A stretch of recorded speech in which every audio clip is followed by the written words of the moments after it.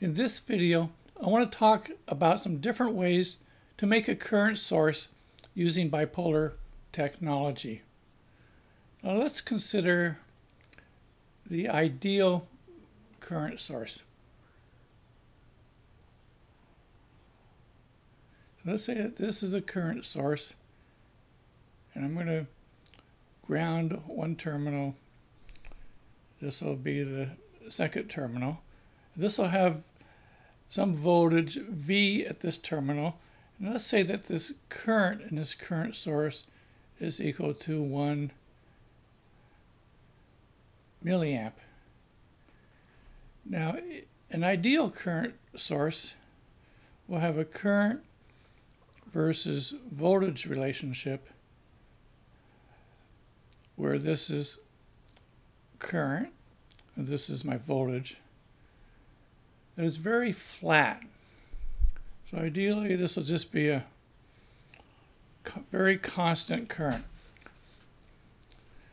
So let's consider using a bipolar transistor how we can make a current source.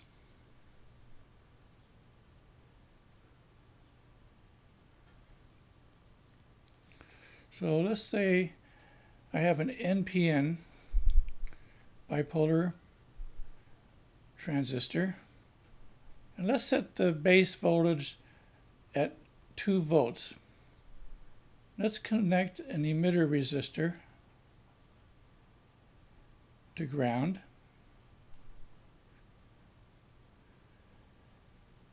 And we want to produce a constant current in this collector terminal.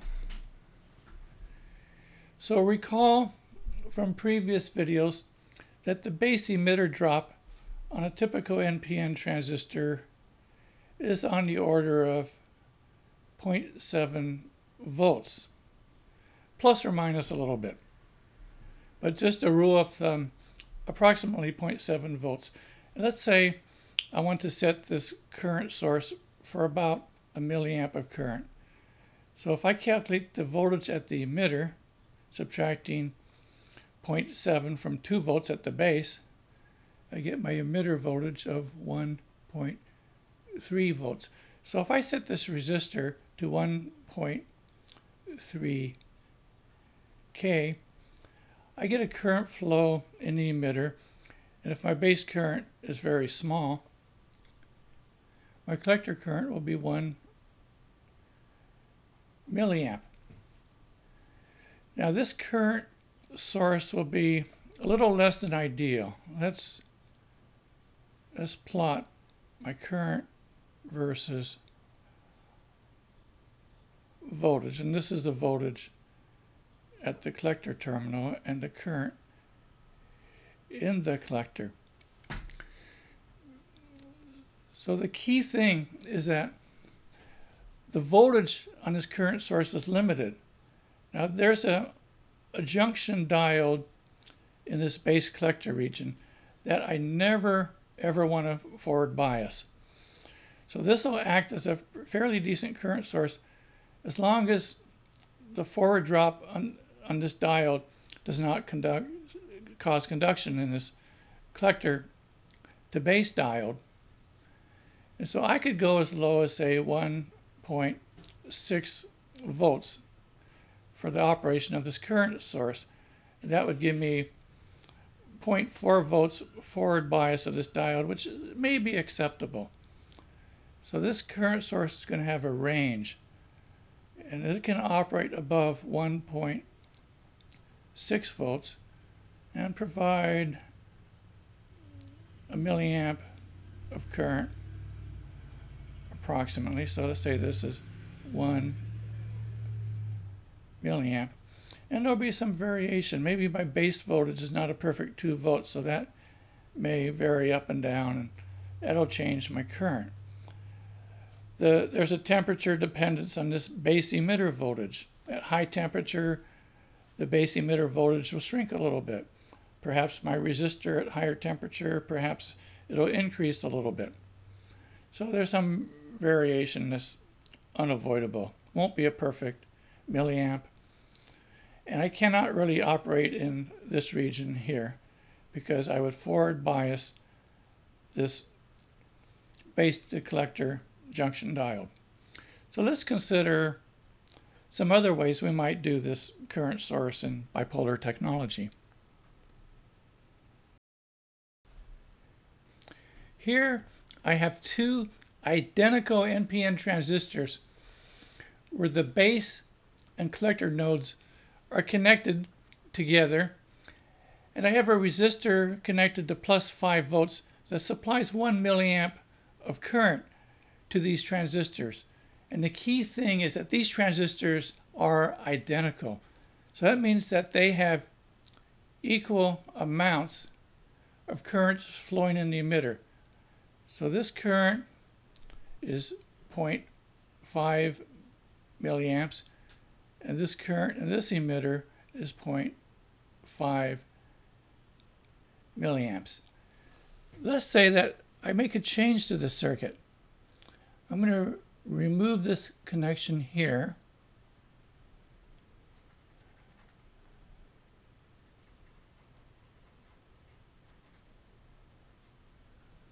And I'm going to connect this collector over to a battery. And I'm going to set my battery voltage at 0.7 volts. And this node here will also be about 0.7 volts since this transistor behaves like a diode. Under this situation, my 1 milliamp will essentially flow through the emitter of the NPN transistor on the left. So the current here will be 1 milliamp. And I'm going to say that I have a very high beta transistor. In fact, I'm going to make a simplification. I'm going to say that the beta of these transistors is equal to infinity. In that case, the current flowing in this base terminal is 0. The current flowing in this base terminal is 0. And of course, that's not a valid assumption. We never have betas equal to infinity. But it turns out it really doesn't make too much difference in this circuit. So we'll just make that simplifying assumption. So since these transistors are identical, and since they have the same base to emitter voltage, they have the same emitter current. So the current flowing in the emitter of the transistor on the right will also be 1 milliamp.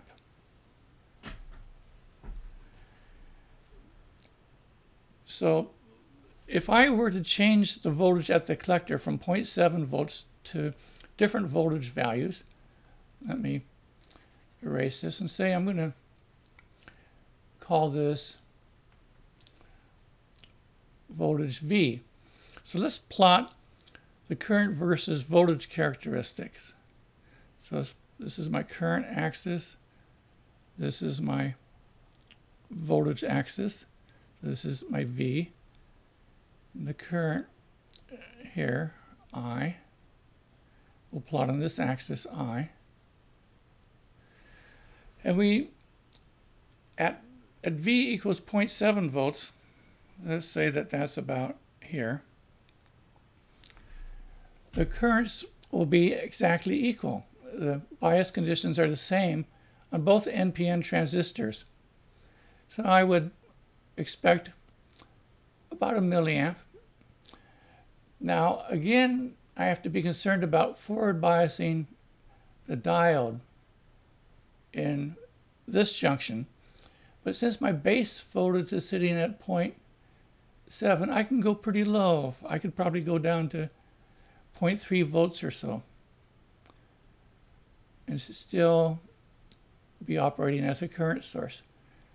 So this can go to a much, much lower voltage than the previous current source.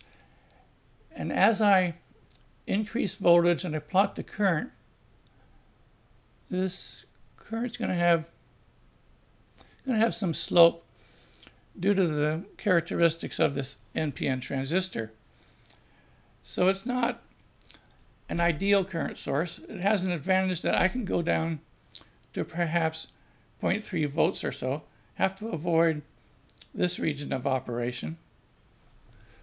But not too bad of a current source, and it's very useful in many different applications.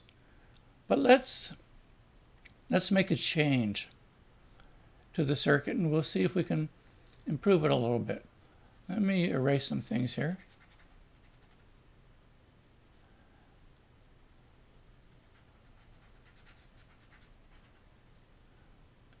Let me erase this. Clean this up a little bit.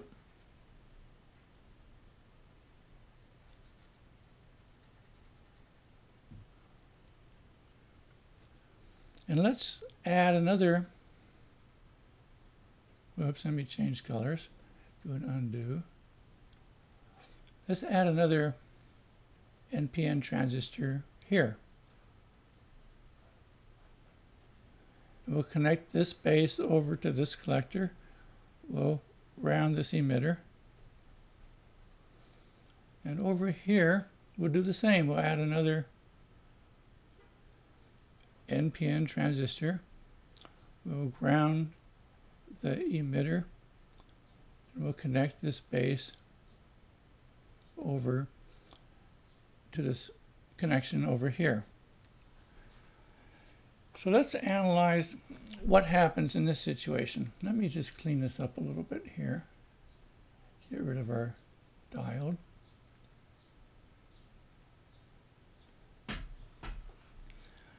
Now we know that the diode drops about 0.7 volts. So I have 0.7 volts at this node. I have 1.4 volts at this node. And I can adjust this resistor value to still provide 1 milliamp flowing in this resistor. Now in this situation, this transistor is identical to this transistor. They have exactly the same geometry. And let me change colors. I have 1 milliamp essentially flowing in this chain here. Since these transistors are identical, I have 1 milliamp flowing in this transistor. And the key thing here is if I look at my voltage, I have 0 volts here, I have 0.7, I have 1.4 volts here, because every transistor, every base emitter voltage drop is 0.7 volts. So if I have 1.4 volts here, I have 0.7 volts here. And that 0.7 volts is going to remain rather constant. So the key thing is that the operating point on this transistor is at a point. It's not going to change very much. I can change this voltage here quite a bit, but the operating point on this transistor here that controls the current doesn't change much. So in this case, the current will be very flat. It won't have this high slope here. But my operating voltage will be not as good. So again, I have this junction diode here that I do not want to forward bias. If my base voltage is sitting at 1.4, I could go down to perhaps around 1.0 volts or so here. So this current source, let me change colors, will have a range, operating range here of about 1 volt. I don't want to operate it in this range. So I've lost some voltage margin on my current source, but I've gained a very constant current source.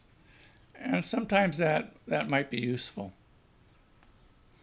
Here I have a previous current source, but I've added one more NPN transistor. And let's say that instead of 1 milliamp flowing in this resistor, I'm going to decrease that a little bit and design it for 1/2 milliamp. Now what if I do not make these transistors identical? Let's say that I have one, or this half milliamp flowing in this emitter, but I'm going to adjust the emitter of this middle NPN to be larger by a factor of 2. So if I draw the actual physical layout of this emitter at the left, it could perhaps look like this, a perfect square, and have a certain area. Now the transistor in the middle, I want to have an emitter with twice the area. So one way is I could lay out 2 identical emitters.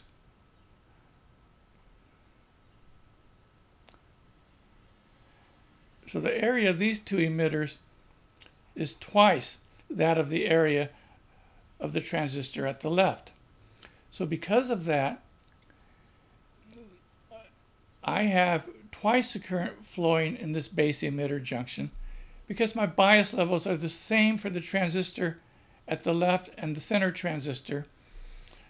So that gives me a current source here with twice the current, or 1 milliamp.